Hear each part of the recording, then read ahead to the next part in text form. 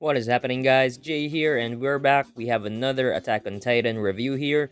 This time I'm reviewing Kotobukiya's ARTFX-J statue Mikasa, the renewal package version, meaning this is a repackaged version, if you will, kind of like the one in Zoids where they are doing a rerun of this statue.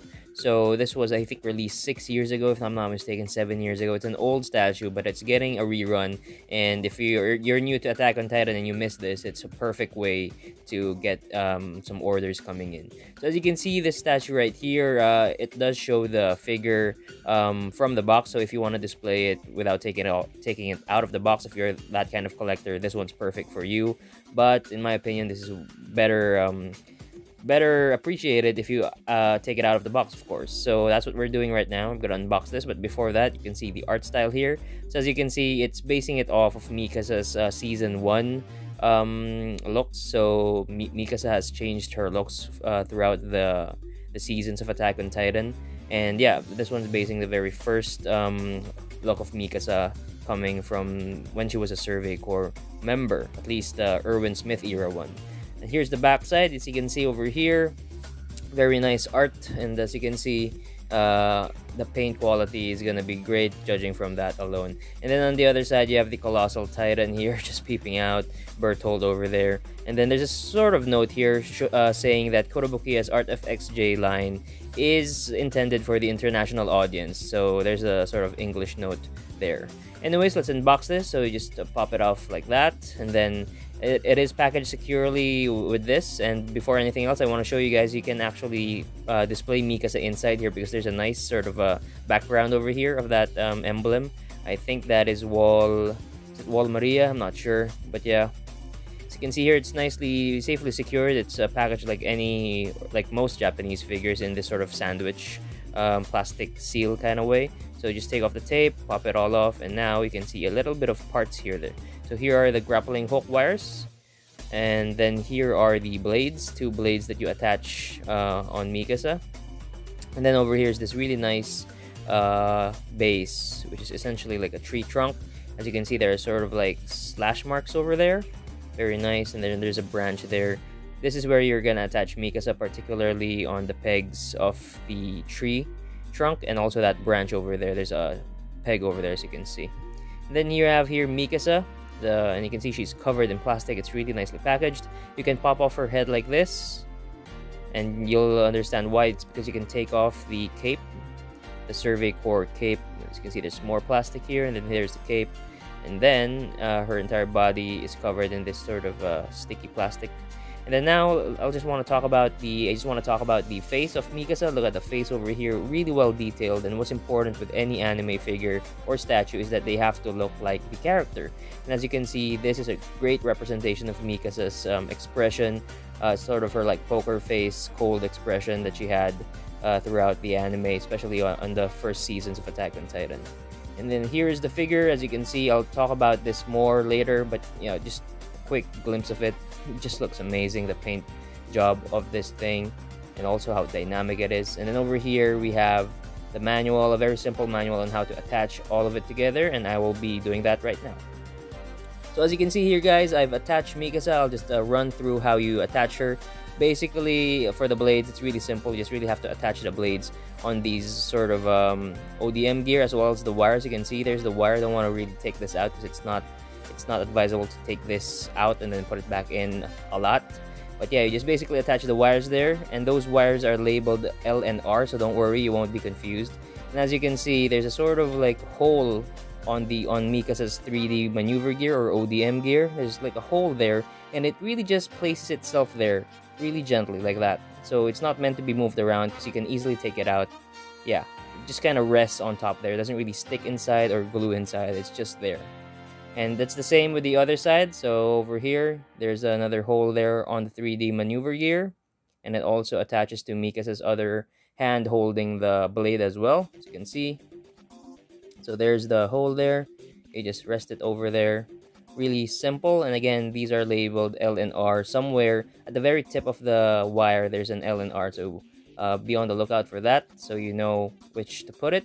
There's the other blade and the other wire attached right there.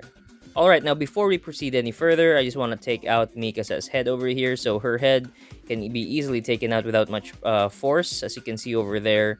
And I'm just going to take it out just so we can appreciate the details better, because with the cape on, I think you don't get to see much details compared to it being off.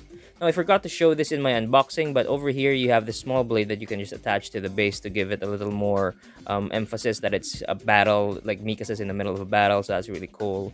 And then over here, how you attach Mikasa to the base, basically, there's a peg on Mikasa's boots, like over here under her boots, and on her other 3D maneuver gear or ODM gear, there's a peg over here.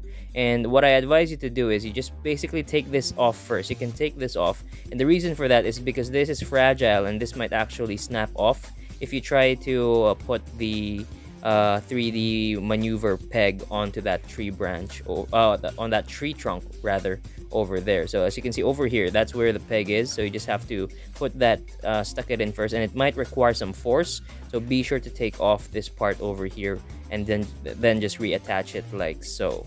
Now, once she's firmly placed in there, I suggest you just keep it as is. Don't take her out anymore. That's a big reason why I didn't really film it removing it, simply because it's gonna be a lot beneficial for the figure in the future. Alright, now let's talk about the details and paint quality of this statue. And over here, as you can see, this is the Survey Corps cape, and I just love how dynamic it is. Look at the emblem over there. Also, the folds over here. It really shows that Mikasa is in the middle of a fight with how dynamic the sculpt of this thing is. I really, really love it. So that's a good additional touch, especially you can remove it as well.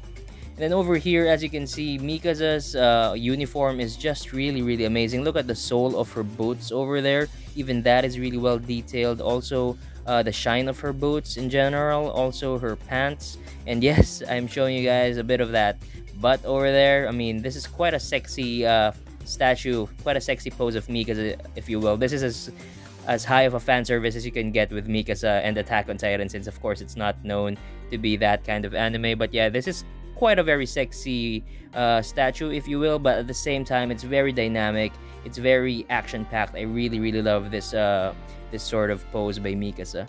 Over here you can see the jacket, and then there's the emblem again of the Survey Corps. Really, really nice detail. There's no imperfections whatsoever when I sort of looked at the paint. But if I were to say pinpoint one beautiful aspect about this kit, it's definitely this one, the ODM gear. I mean, look at how nicely colored and painted this thing is. It looks like it's the real deal, only that it was minimized, if you will. But yeah, look at the gray, the silver paints over there, how realistic it looks. Also how the wire just seamlessly fits in there. And as you can see over here, the sword, look at the handle of the sword, look at that pattern over there. The attention to detail is nuts. I mean, look at it. You won't really appreciate this until you really zoom your camera in. Look at all those sort of metallic touches over there. It looks really real. Now, even here, the tree trunk, all that detail, all that black stuff over there, really, really great. Here's more of a zoomed in on the sort of gas canister and the sword holder over here. You can see how just great the paint is. Almost look like it's not made of plastic. So anyways, here is Mikasa. Now I'm just gonna put back the Survey Corps cape. Now what can I say about this? This is an easy 10 out of 10. Honestly, the only imperfection I saw with Mikasa is that there's a bit of glue marks over here on her jacket. On her brown jacket. There's a bit of sort of glue marks over there where her arm stretching out attaches to.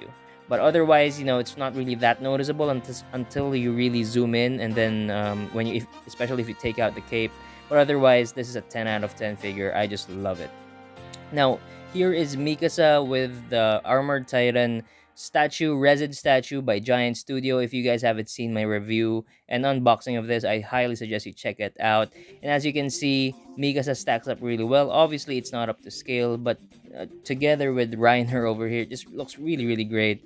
And for a figure that costs from Kotobukiya, this thing costs 100 bucks, Mikasa.